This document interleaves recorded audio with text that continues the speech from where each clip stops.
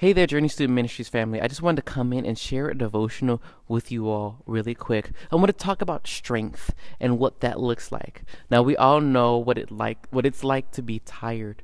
I bet many of us are tired nowadays. It's exhausting nowadays. It seems more exhausting than usual. But where do we get strength from? What does it look like to have strength? Well, strength is like a bottle filled up with water. And as you go through your daily life, there are different things that you go through. Let's say you have friends and you pour strength into those experiences. And sometimes you have friends that aren't so nice. And so you have to pour extra strength into that. And then you have your school life.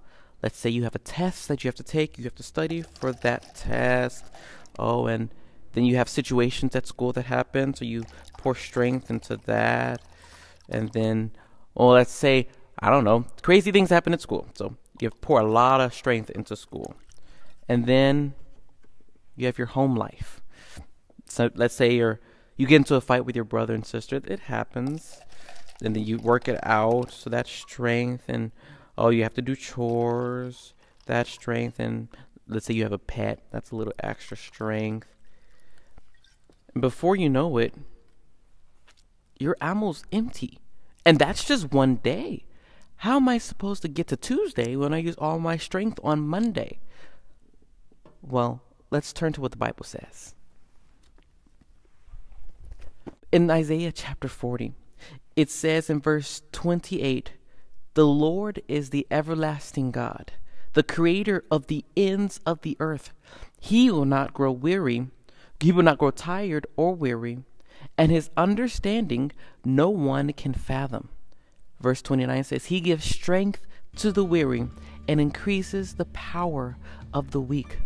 So the God who created the heavens and the earth, the God who created the seas, he created all the stars and put them there and knows their names. He created the trees, he created the mountains.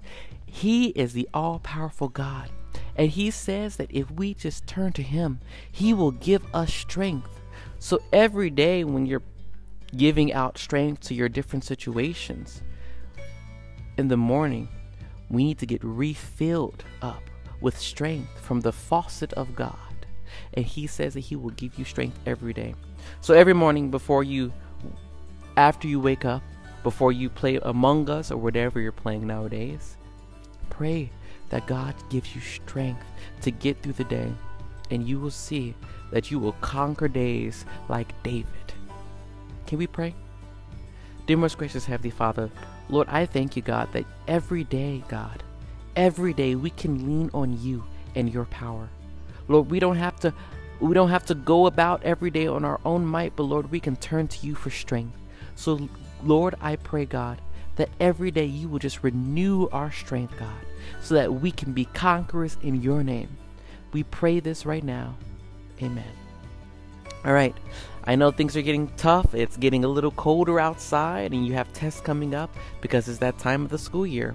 Know that I'm praying for you, and I love you, but most importantly, the God of heaven loves you, and he is giving you strength every day. Okay. Bye, guys.